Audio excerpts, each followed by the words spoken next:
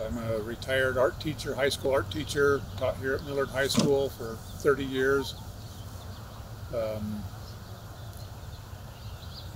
Because it's a small high school, so I had to teach a lot of different types of art. Pottery is one of them, and I took a pottery class in college, graduated from BYU, and then my first teaching job was here at Millard, and my last job was here at Millard, so my whole career was here at Millard High. Pottery made on the wheel is called throne pottery, wheel throne pottery. And there's just a few basic tools that you need. Really all you need is your hands and some water and the clay.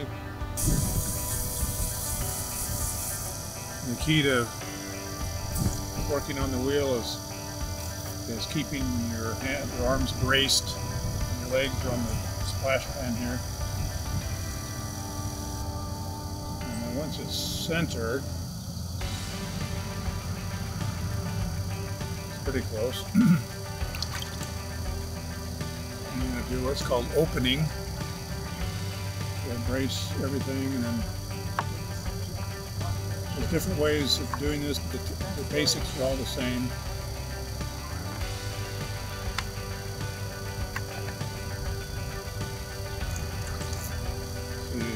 Go down through the center until you get close to the bottom.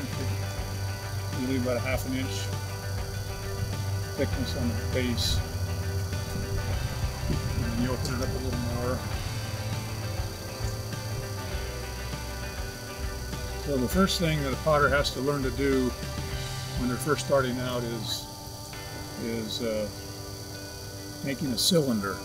And once you can make a cylinder, then you can make just about anything else.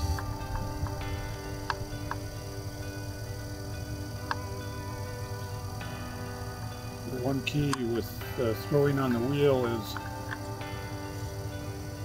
applying pressure gradually and releasing pressure gradually. I'm just going to show what the cylinder looks like. And you trim off the base with a wooden tool like this.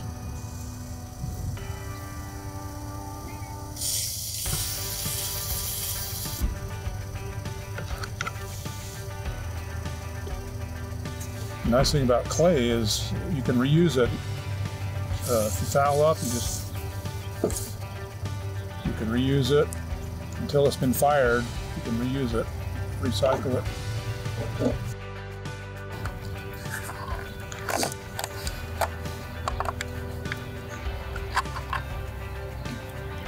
So that's what you're trying to achieve, is fairly even thickness walls. About like that, and a little bit thicker base, because that will be trimmed later on to make it a little thinner.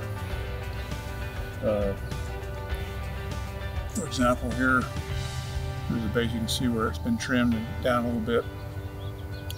You trim the inner part of the base a little bit lower than the outside edge so that it'll sit flat without rocking.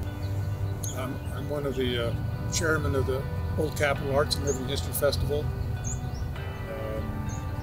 I'm in charge of the arts and crafts booths, so I organize that and do all the check-in and registration and everything for that.